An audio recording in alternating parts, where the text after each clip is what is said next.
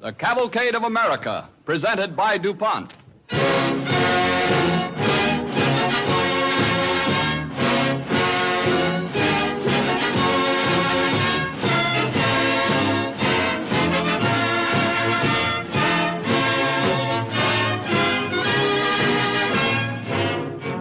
We welcome you to the first program in the fall and winter series of the Cavalcade of America, presented by DuPont, dramatizing historical episodes of American life. This evening we present the story of that colorful character, daddy of the American circus, P.T. Barnum.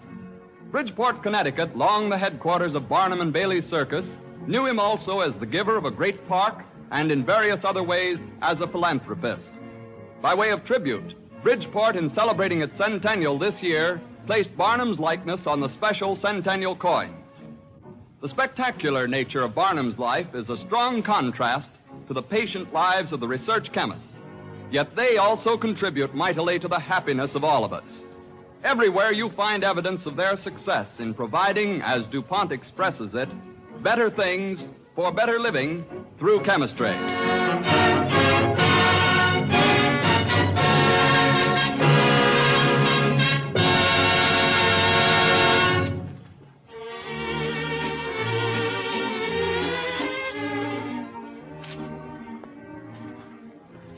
As an overture, Don Voorhees and his orchestra play a selection from the musical spectacle, Jumbo.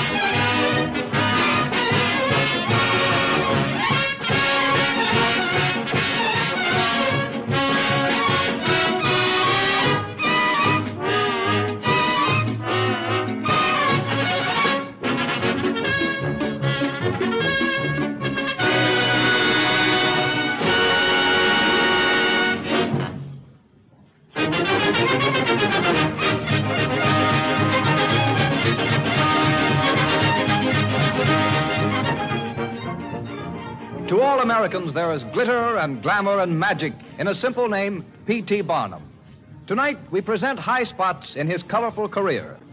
This most typical of Yankees left his native Connecticut in the year 1835 at the age of 25 to seek fame and fortune in New York.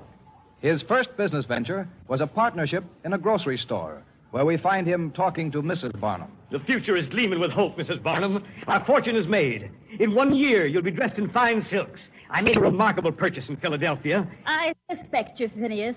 Did you buy more useless gimcracks we'll never be able to sell in the store? I bought a Negro slave 160 years old. You did what, Phineas? Oh, wait till you see her, Charity. She looks like she's 1,000 years old. She's blind, both legs are doubled up. She's got thick, bushy hair. Her fingernails are 4 inches long. Merciful heavens. She can't move but one arm, the other stiff. And listen closely, Mrs. Barnum.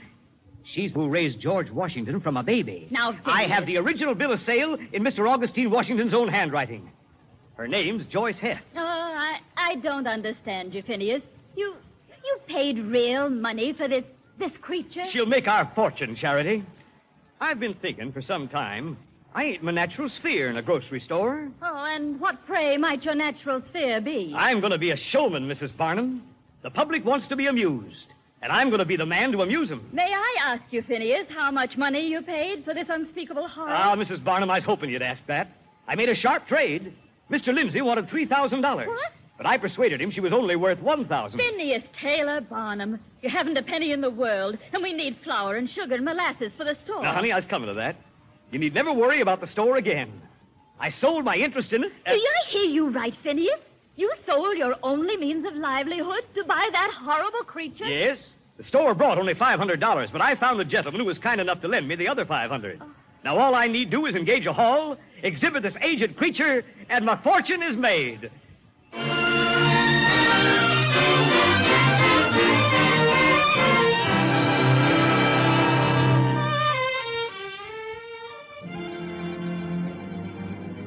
And thus began P.T. Barnum's career as a showman. Crowds flocked to see the shriveled negress who prattled of dear little George Washington. For several months, his profits exceeded $1,500 a week, but inevitably, the novelty wore off. Our scene is Barnum's exhibition hall in New York. The embryo showman and his recently engaged assistant, Levy Lyman, are standing near the entrance. Well, I'd best give you my week's notice now, Mr. Barnum. Your notice? You're not leaving me, Lyman. You don't need me, Mr. Barnum. The public has lost interest in Joyce Heth. You can't draw water out of a stone. Will you take the word of P.T. Barnum that this hall will be packed tonight? Facts are facts, Mr. Barnum. Every man and woman who wants to see the creature has seen her. You're a shrewd man, Lyman. You ain't afraid to contradict me. That's why I hired you. But I'll guarantee that things will be different tonight. And speaking of business, it's time to open the doors. I'll open them, but it's scarce worth the trouble. Mr. Barnum, do you see the crowds? I can't believe it. This way to see Joyce Heth, the 160-year-old slave who raised George Washington. I've been here before, young man, but this time I brought my new spectacles. Where's that faker Barnum? 160-year-old slave, eh? I'll learn the truth of this tonight. Did you bring that letter we clipped from the newspaper, Martha? It's right here. It says she's made of Indian rubber, whalebone, and is set on springs. How does she talk? I'd have swore she was human. Well, they do say the man that exhibits her is one of them ventriloquists. But better not have seen it. Don't crowd. There's plenty of room Well, for there'd all. better be. This time I won't be fooled. Hey, let's stick a pin in her. We'll soon find out if she's human. Do you hear him, Mr. Barnum? It's that anonymous letter the papers printed today saying Joyce Heth is not a human being. Did you see it? Yes, I saw it. We'll have to send hundreds away. Why, that letter turned the tide. Well, you're a lucky man, Mr. Barnum. Ah, no luck about it. When I saw business was failing, I wrote that letter myself to stir up discussion. And Lyman, it succeeded. Way beyond my hopes.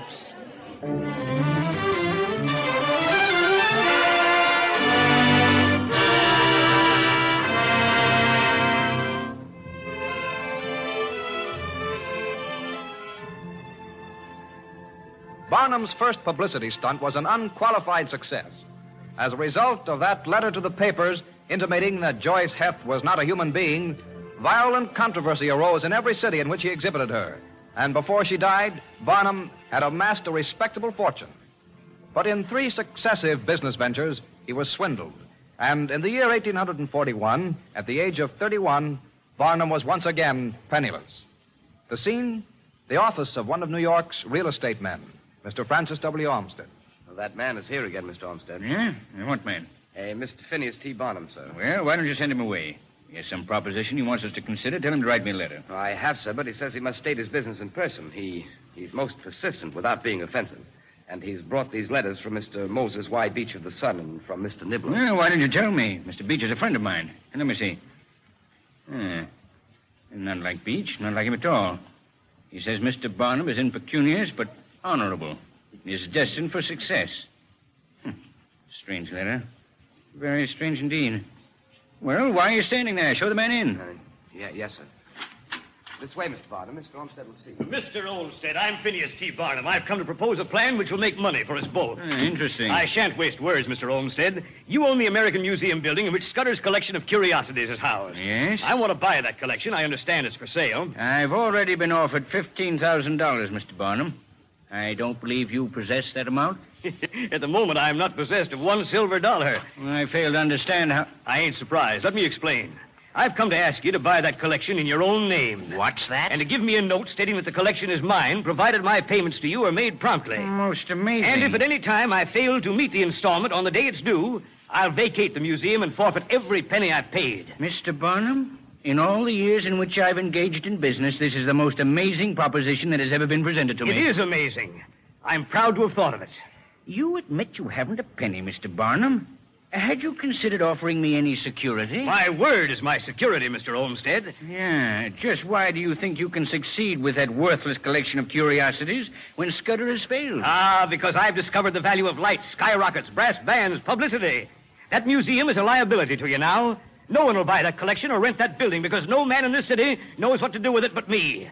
You have the word of P.T. Barnum that you can't fail. Mr. Barnum, I've never lost or won a penny at gambling. It's against my principles. I may be a fool. I am positive I'm a fool. But I'm going to gamble for the first time in my life. I'm going to take a chance on a man I never met until today. I'm going to accept your incredible proposition.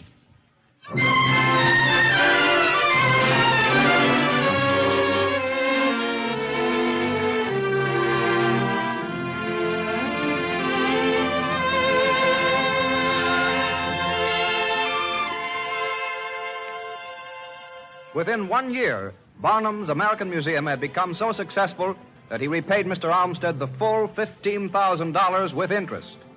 His most sensational exhibit in the museum was his midget, whom he dubbed General Tom Thumb. And in the year 1844, when Barnum was 34 years old, he embarked with the little general for England, resolved to bid for European success. We find Barnum and Tom standing nervously in the anteroom at Buckingham Palace, waiting to be ushered into the presence of Queen Victoria. Mr. Barnum, please tell me again quick. What am I supposed to call the Queen? Your Majesty. Your Majesty. Whatever you do, don't forget that, Tom. When you go in, say, "Good evening, Your Majesty, and lords and ladies." Good evening, Your Majesty and Lords and Ladies. I try to remember, but I'm mighty scared, Mr. Barnum. So am I. Oh, but shucks. They say the Queen's a nice motherly lady, just like your own mother, Tom. Quiet, the doors are open. Your Majesty, Mr. Phineas T. Barnum from America, and the midget, General Tom Thumb. Oh, my hand, Mr. Barnum. My knees are shaking. Say good evening, Tom. Good evening, ladies and gentlemen. Good evening, General Thompson. Won't you come closer so that I may talk with you? I forgot. I'm supposed to say, Your Majesty, I'm most awfully sorry, ma'am. I'd much prefer that you be natural, General. Are you enjoying your visit to England? Yes, ma'am. I mean, Your Majesty. How tall are you, General? 28 inches, ma'am, and I weigh 15 pounds. Most people want to know my weight, too, do you? Well, yes, I had meant to ask that. Thank you. Is your famous general full-grown, Mr. Barnum? Yes, ma'am. Your Majesty. He's full-grown and in perfect health. Jiminy, I forgot, ma'am. I was told not to talk direct to you, but to this gentleman. Well, we'll dispense with court etiquette, Mr. Barnum. I'd like you and the general to be quite at ease. I'd like to meet the little Prince of Wales, ma'am. Well, I'm sure he would like to meet you, General. If Mr. Barnum will be so kind, you must visit us again in the daytime when the children are awake. It'll be a pleasure, Your Majesty. Now, would you sing a song for me, General, before you leave? Yes, ma'am. What would you like to hear? Oh, a song of your own choosing. Well, I like Yankee Doodle better than any other song. No, not Yankee Doodle, Tom. No? Anything but that. Please, Mr. Barnum, let him sing whatever he chooses. Shall I sing right now, ma'am? Yes, please. Yankee Doodle came to town riding on a pony, stuck a feather in his hat and called it macaroni. Yankee Doodle, keep it up, Yankee Doodle dandy. Mind the music and your step, and with the girls be handy. Excellent. That was excellent, General. I venture to say that this is the first time the song of your American Revolution has been heard in Buckingham Palace. And in truth, it is a spirited song. You have been most kind, Your Majesty. The General is delightful, Mr. Barnum. We shall hope to see you again before you leave England. Thank you. Goodbye, General Thompson. Goodbye, Your Majesty. I had a very nice time. Do we really and truly have to walk out backwards, Mr. Barnum? Hush, Tom. Here, I'll take your hand. Just walk slow. We'll be outside in a jiffy. Mr. Barnum, Her Majesty wishes to present this snuff box to General Tom Thumb as a memento of his visit. Thank you, sir. Why, it's gold, Mr. Barnum. Solid gold. It's all over, Tom. You've had an audience with Queen Victoria. Mr. Barnum. Yes? I'm Everett, the American ambassador. How do you do, Mr. How do you Everett? do? I've been planning to look you up. I want to congratulate you. The Queen is captivated by Tom Thumb. Your success throughout England and Europe is assured. Remarkable that she received you. I sort of thought she would. Well, there have been other midgets in England. I don't understand why she made an exception in your case. Well, there may have been other midgets in England, but there's never been another P.T. Barnum. Quite true. It came about this way, Mr. Everett. I received the Queen's invitation only after I'd sent word to her that I was leaving England immediately to show Tom Thumb to Louis Philippe, King of France. Yes.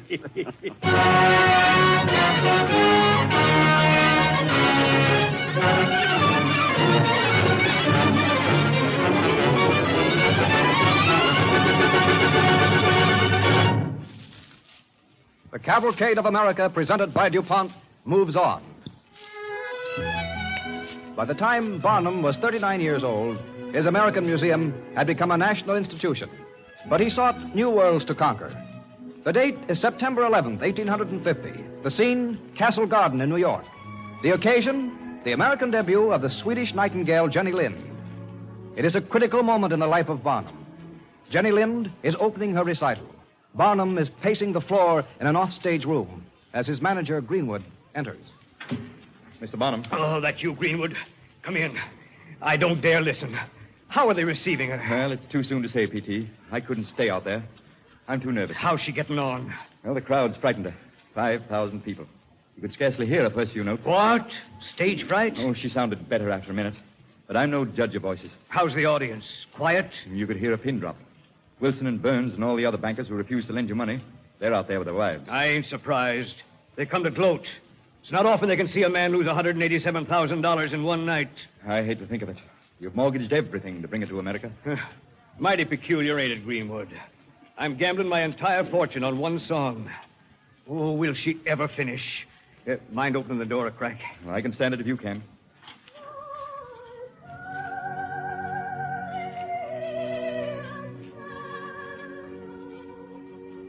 Greenwood, listen.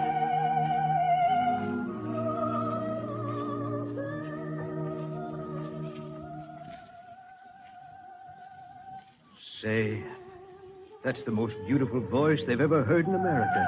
Well, let's pray the audience thinks so. She must be getting near the end. Shall I close the door, P.T.? Yes, my opinion don't count, but I didn't know she could sing like that. Greenwood, I've learned a valuable lesson tonight. I deserve to lose my fortune. There can be such a thing as too much publicity. Suppose they take a dislike to her voice because I told them she's wonderful. It ain't fair to Jenny. Why, she sings like an angel. Open the door. Listen, P.T. Open the door. Say, are they throwing things at her? I'll go and tell them.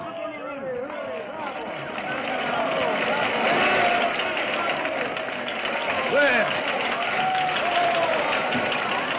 Mr. Wilson! Wilson. Well, I'm surprised to see you here. She's magnificent. Mr. Barnum, they're calling to you.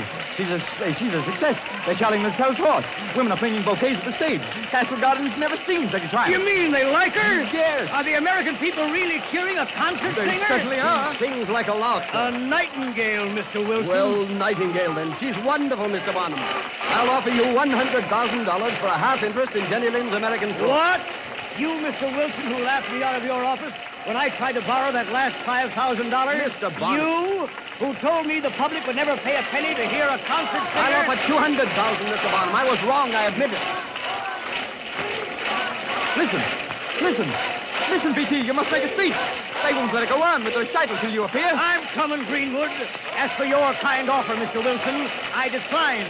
No one was willing to share the risk of this venture, and now no one will be permitted to share the triumph. It's all mine!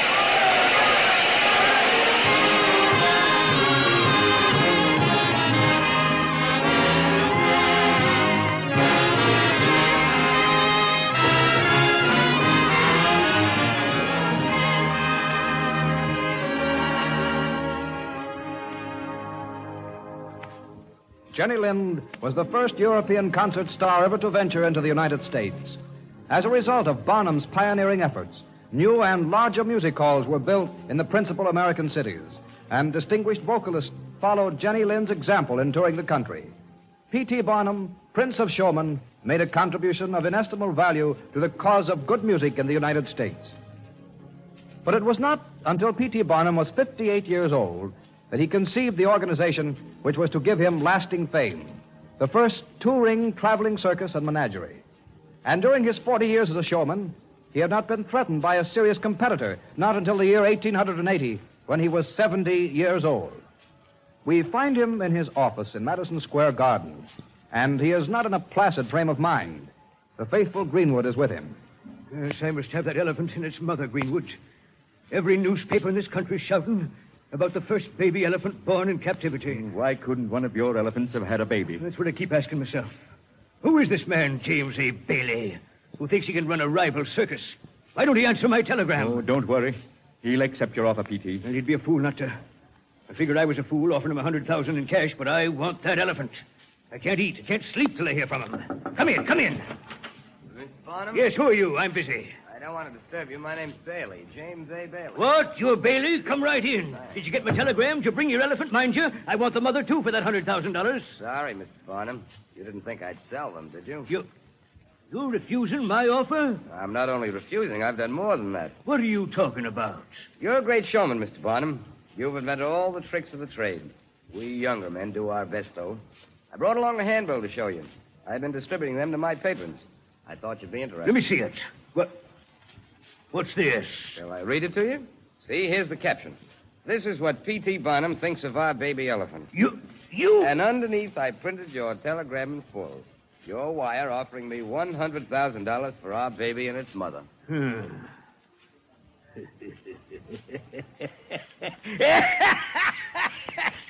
I'd like to shake your hand, Mr. Bailey. At last, I've met a foeman worthy of me. Well, I've been wanting to meet you for a long time, Mr. Barnum. That's why I came to turn down your telegram in person. Mr. Bailey, I've got an idea. A remarkable and tremendous idea. Yes? It appears to me that when two real showmen meet, two superlative showmen, they ought to be partners, not rivals. Why, you mean? What would you say, Mr. Bailey, to forming a partnership with me? It's an idea. A startling idea. It's growing, Bailey. It's growing. If you and I were partners, I'd guarantee that we could produce a stupendous circus. Can't you imagine it? 3 rings, 4 stages, trapeze and slapwire acts all going at once, and a galaxy of clowns. 50. Count 'em. 50. How does it sound? Tremendous. Well, will you do it? I believe I will. Let's shake on it. To the greatest show on earth, a Barnum and Bailey circus.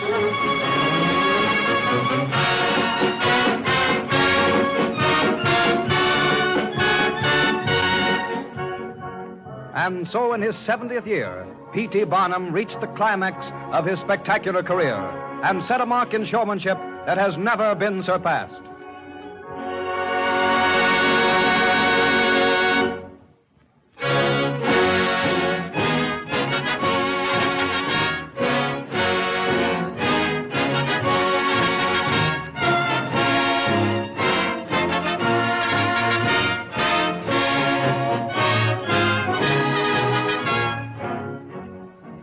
speaking of circuses, it's interesting to note that a chemical development of some years ago actually saved the life of many an elephant.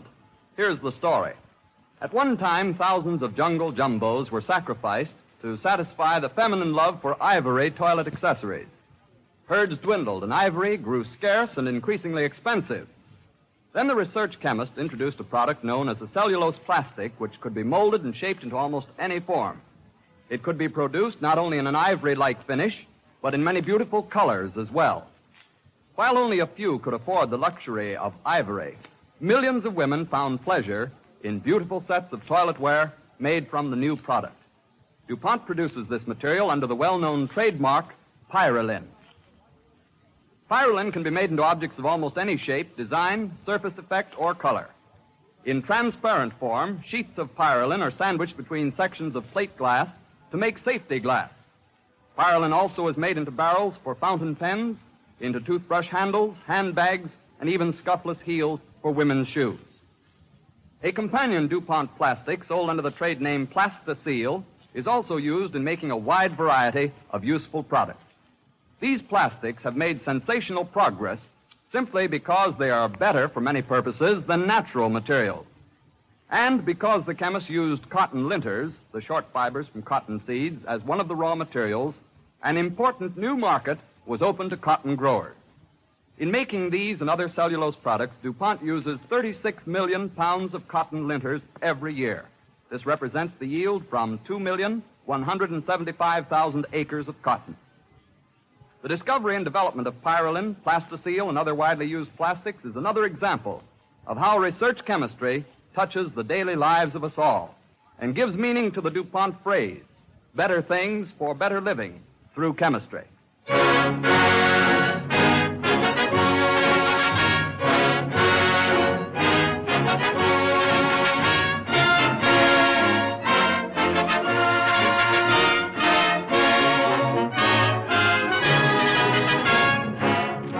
Next week, the Cavalcade of America, presented by DuPont, will bring you two vivid stories showing that willingness to help others is an outstanding trait among Americans. One of these dramas tells about America's first trained nurses, and the other is an interesting tale of the work done by the Travelers' Aid Society.